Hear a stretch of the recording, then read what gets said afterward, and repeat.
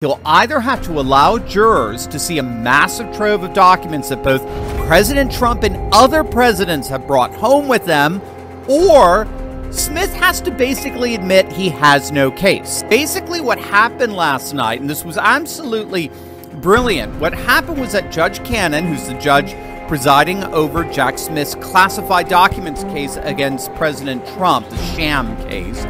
she gave a ruling that Jack Smith must now either choose to allow jurors to actually see the supposedly classified documents found at Trump's home at Mar-a-Lago and examine them in detail and examine them in light of what other presidents have brought home with them in the past, or Smith has to give jurors instructions that would effectively order them to acquit President Trump.